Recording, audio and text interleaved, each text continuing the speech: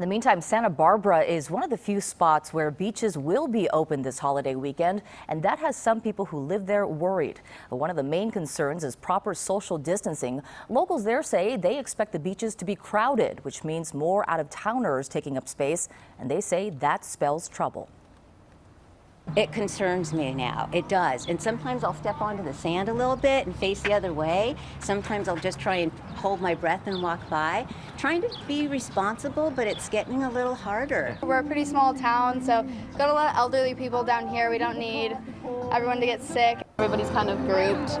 There's a lot of people right next to each other. So maybe just like section it out.